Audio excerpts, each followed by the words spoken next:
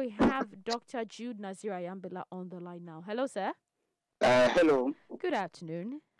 Good afternoon. How are you doing, sir? I'm doing well, and how are you doing? I'm blessed, thank you.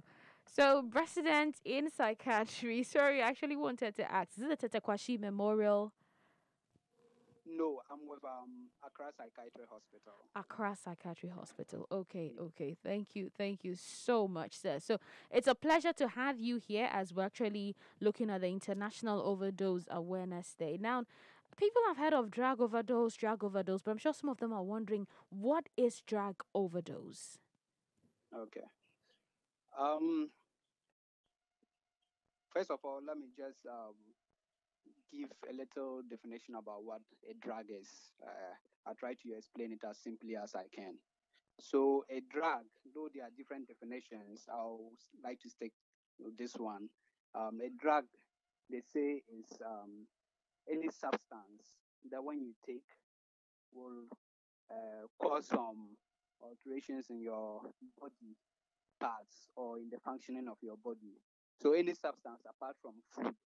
So yeah, that's in simple terms what a drug is. So when you talk about drug overdose, in simple terms as well, it means taking too much of a drug. And this drug could be a prescribed drug, could have been prescribed by a doctor, could have bought it over the counter, or you could have obtained it illegally. So, by virtue that you've taken too much of it, irrespective of how you got it, is described as being an overdose. Um, Also, but then that's not always the case. There are times where you would have taken um, the recommended amount of the drug, but then it still comes out as an overdose. This is because some people are different. There are always people who are different. Those people have very sensitive bodies to the extent that you take a recommended amount, or it may even be a low dose, but then your body still tends to it still tends to be too much in your body because of the mechanics in your body. So yes, that's in simple terms what drug overdose is. Wow. So yes, the severity of drug overdose depends on several factors. Okay. So the type of drug you take is one of them. So different drugs have different potencies, Okay. and they affect the bodies differently. So you wouldn't expect different drugs to the body to react to different drugs the same way when you take an overdose of it. And also the amount you take. If someone takes one tablet, considering all conditions are the same, if someone takes one tablet and another takes 5 or 10 tablets, definitely the level of overdose will be different. Uh, Also, the makeup of the body, like I mentioned earlier on, people are made differently. Yeah. They are born differently. Um, what what you may take and to affect you negatively may not have that negative effect on me, and you may react to it differently than I do. So the composition of the body also counts a lot Please. when it comes to drug overdose. Doc, Yes. so can what types what are the types of overdose? Do we have different types of overdose? Um, Not per se, but then overdose, usually when you're talking of the types, we have intentional overdose and unintentional overdose. So Okay. with the intentional overdose, usually this is also categorized into two, which are taking the drug to harm yourself, which is self-harm, or to commit suicide. Okay. Uh, yes.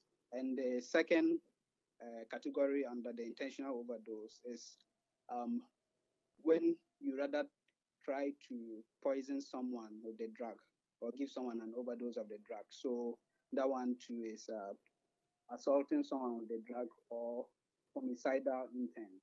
So the homicidal, we do it with the intention of harming the person. I mean, Mm-hmm. killing the person. Person, yeah. So that's for the intentional type of drug overdose. And for the unintentional, just like the name um, states, Suggest, yeah. yes. So with that, you do it without the intent to harm yourself. So this could be from the usual everyday use where someone takes his regular medications, uh, and maybe someone is in pain, takes the medication and says, "Oh, I'm still in pain. I need to get rid of this pain," and ends up taking more of it, and this can lead to an overdose of the medication. Wow. So, under these circumstances, it's considered unintentional, and some people may not necessarily know that taking that amount will cause an overdose when they do it. Okay, so now I want to find out. So, who can actually overdose on drugs? Because basically, from what you're saying, I mean, we're looking at both the ordinary individual, both the normal individual, and then the trained professionals themselves. Mm. Who can overdose on drugs? When it comes to drug overdose, anyone can be a potential victim, from the ordinary person to the trained professionals. Uh, is no discriminator of the person. So it's common from children to the middle ages to the elderly, but it's more common in the middle age, and it's also more common among uh, the, I mean, more common among the middle aged and in males as well. Yeah. So you said anybody, both the trained professional. Now I want to find out what Well, could actually make or lead a trained professional to actually overdose. well, um, when it comes to a trained professional overdosing, it could either be the trained professional giving an overdose of the medication, or the trained professional taking an overdose of the medication himself or herself. So, in giving a trained professional giving an overdose of the medication, one of the most common areas is in pain, when treating for pain. So, Okay. when treating for pain, you tend to, they say pain is a subjective thing. Some people have very low pain thresholds, and others, though some people have genuinely low pain thresholds, others tend to fake it. And it can be quite difficult sometimes to distinguish the two. But the objective of the professional, the health professional, is usually to alleviate the pain. So Okay. you can give a dose and the patient still complains of the pain. And what you want to do next is to increase the dosage in order to alleviate the pain. And this sometimes results in that. And one most common thing, okay, it's Mm-hmm. about education, patient education, Yeah. because of the pressure in the health system. Usually, you have so many patients waiting for you to attend to, and you don't have the luxury of time to give quality education to your patients. So, at the end of the day, you are not actually able to inform the patients of the necessary requirements for taking that medication, Yeah. when to take it, how to take it. You may not be able to go in depth. So at the end of the day, when the patient doesn't get adequate education on how to take the medications, they can overdose on it. Wow. All right. So I want to find out. So for the intentional way, actually, you find even for the unintentional, I mean, probably for medical reasons, like you've stated, to alleviate the pain of the patient or of the pressing. But for the intentional, what are some of the reasons that cause one to actually overdose? The intentional, um, like I mentioned earlier on, is um, done to either harm yourself or to actually take your own life. Some people who want to harm themselves actually try to seek attention from that, or try to make a point for others to uh, see what they are going through. So that is one of the common causes, common reasons why people tend to harm themselves. Others actually are fed up of life, are fed up with their lives, and that is seen when people attempt to take their own lives through suicide. And this, with suicide, uh, people commit suicides for various reasons. It could be due to a mental illness. One of the common mental illnesses Mm-hmm. that is associated with suicide is depression, which is usually, with the severe form, is usually associated with suicidal thoughts, Yeah. which some patients end up acting on those thoughts.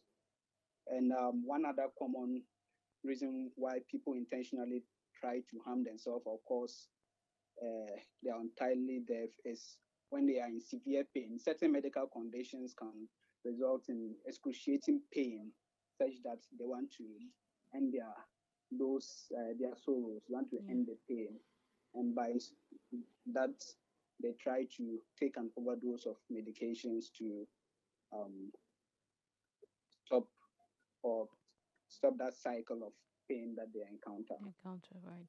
Yeah. If we look at the continent, I mean, here in Africa, what would be your assessment of the drug situation? Before I get there, um, let me just add some other reasons why people Sure, tend to overdose. Yeah. sure. In children, you'll be wondering why children tend to overdose on medications, but it's also common, especially under 5 years of age. Children, when they grab anything, tend to put it into their mouth and then swallow it, Yeah. not knowing the consequences of their actions. So, especially medications that are sweet, that Yes. taste nice, when they find it, they put it into their mouth. And this is usually due to um, improper storage of those drugs. So you find that in places where drugs are not properly stored, kids tend to overdose on them, and these kids are brought to the hospital. That's And true. one other reason why people tend to take it is because they don't follow the instructions given by the prescribers. You tell the person take it once a day, and the person ends up taking it twice a day or 3 times a day. Take it morning and evening, and the person decides to take it otherwise. So those are some of the common causes when people decide not to follow the instructions of their prescribers. Also, when they combine certain medications, they tend to increase the potency of the medication. So sometimes when you are giving medications, you advise don't take this in addition to that, especially alcohol. It's Yeah. usually one of the things you are asked not to take. Yet some people go ahead to take it, and in combination with other drugs, can be very potent, can increase the potency of those drugs, which will result in overdose of those drugs. Yes. Doc, I actually wanted to ask, in a situation where somebody has been given a prescription and Mm-hmm. probably they're supposed to take the drug over a period of 7 days. So then they take day one, they take day two, they skip day three, and then skip day four. So for day five and day six, they decide that okay, because I skipped day three and four, let me just pump in the ones I skipped into it. It's So yes, this also counts as overdose because they are recommended dosing per each medication, and if you go beyond this recommended dosing, then it can have some toxic effects on the body, and that counts as overdose. so then there's nothing like it's going to make up for the days that you missed. No, it doesn't. It doesn't work that way. The drugs work in a particular uh, manner. That's how come you prescribe it based on how they work. They have their modes of action or their mechanism of action, and all drugs have different mechanisms of action. That's how come you take some once a day, you take others twice or thrice a day, even others 4 or more times in a day. Yes. So skipping and then piling everything up is a bad thing to do. Okay. Okay. So we're moving on to your assessment of the drug situation on the continent here in Africa. Um, the drug situation in Africa, worldwide, actually, drug overdose is becoming a problem, Yeah. especially when it comes to the opioids. And Yes. In the Western world, they are able to carry out a lot of studies on these things. This is not the same in Africa. Very little studies is conducted on these drug overdoses. I had very little time. I was informed a few hours ago, so I have very little time to actually um, make some research. But then, with when it comes to statistics in Africa, I wasn't able to get any concrete statistics pertaining to Africa, though a few studies were done in South Africa and Nigeria, which indicate that the trends in drug overdose are on the rise and that they are projected to even increase to over 50% in the next 30 years. Oh, that's that's serious. Yes. That's serious. So with such predictions and looking at such trends, what would you advise? What do you think can be done by both individuals, stakeholders, and I mean governments in all this? Yes. So, just like you stated, is this a multidisciplinary approach? It doesn't fall on only the healthcare workers or the individual to do this, because when it's left to just these two, at the end of the day, we'll not be able to achieve our purpose. So I think the regulatory bodies have to come into play here to come out with concrete or stringent measures pertaining to these drugs, especially prescribed drugs. Recently, a few years ago, there was this tramadol thing in the country, Yes, tramol, where yes, the youth were abusing it. yes. Yes, and certain measures were put in place to help reduce it. So that has sort of reduced it. Though previously those measures were in place, but they were reinforced. Actually, you shouldn't be able to purchase certain medications from pharmacies without a prescription. But this was very common, and that's how come it was on the rise. But now they've been able to put in place some of these measures, and though people are able to get these drugs from other sources, but they're able to put in place some of these measures to help reduce abuse of these drugs. Also, proper education, like I mentioned earlier, is very Yes. important. Um, though this is a difficult task, sometimes too much pressure on the healthcare workers, other times language barrier, because explaining certain things in the local dialect sometimes is a problem. Yeah. Or explaining it in simple terms for the lay person to understand can be very difficult. But then health workers should take the pain to educate their patients on the do's and don'ts of the medications that they prescribe to them. Um, Also, uh, medications at home should be kept safe away from children so that they are unable to get access to them. Elderly people should be monitored, especially those with these dementias, the memory loss, who are on several medications. Sometimes they tend to confuse the medications, which can eventually result in overdose of medications they are not actually supposed to take. So that's one of the common causes of overdose in the elderly. They tend Mm-hmm. to confuse the medications, especially if there are many, and they take the wrong medications in the wrong amounts, which can eventually result in the overdose. And more importantly, public education. Um, it's a good thing that this awareness, is it an awareness day or awareness week? It's an awareness day. Okay, has been put in place. Actually, I'm sure a lot of people are not aware of it. This is the first I'm actually hearing of it myself. And the awareness has to be intensified because drug overdose is becoming a social canker, and people are losing their lives as a result of it, and not just losing their lives, they're also being disabled.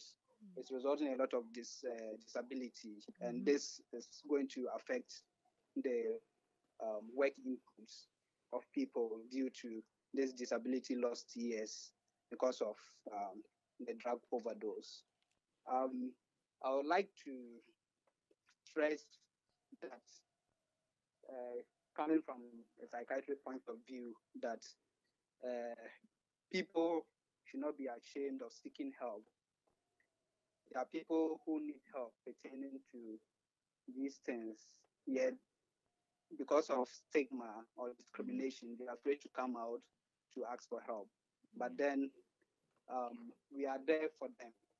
If they find themselves in such situations and need help to overcome some of these things, the hospitals are always open to them, especially the psychiatric hospitals, always open to them to come over.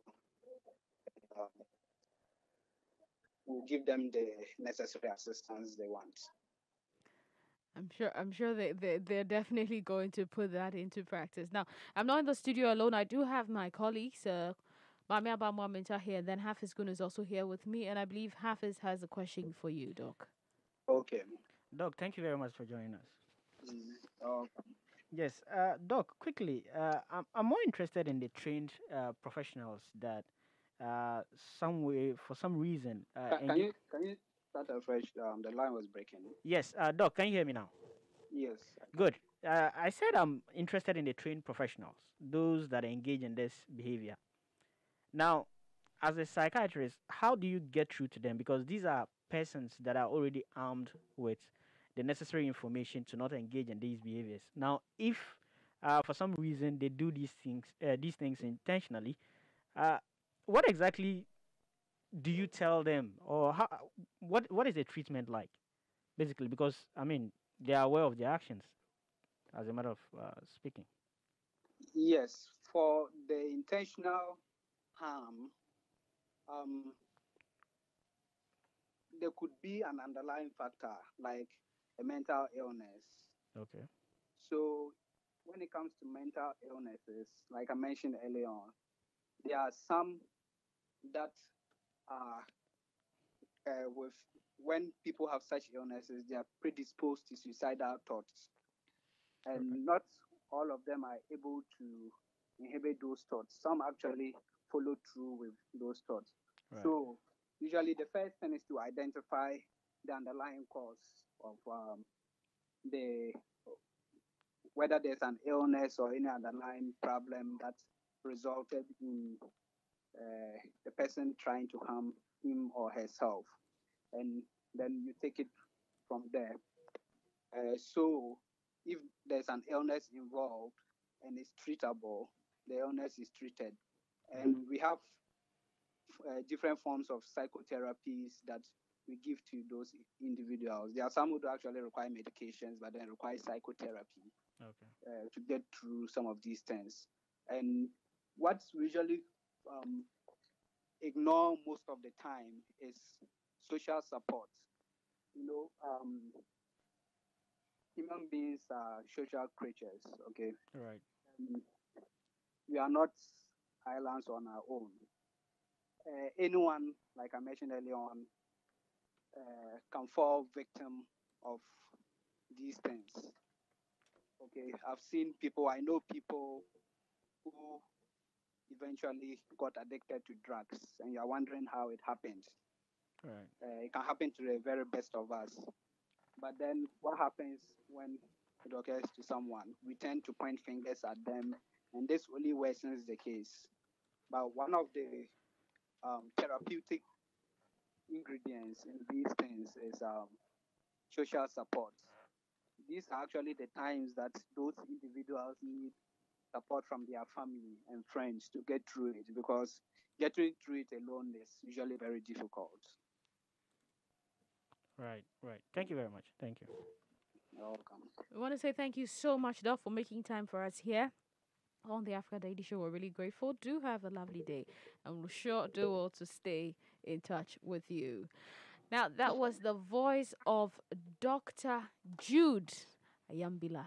I mean, he's a resident in psychiatry at the Accra Psychiatric Hospital, and he's spoken a lot when it comes to drug overdose. But I'm going to give my co-host some few minutes looking at the time so that they just bring their thoughts on it finally. Hafiz. Yeah, interesting submission there. He's clarified a few things. Personally, I just want to cycle back to the question I asked him because it was one of the fact that before coming onto the show, I saw a publication that read drug addiction among health personnel rising, and that's just in Ghana.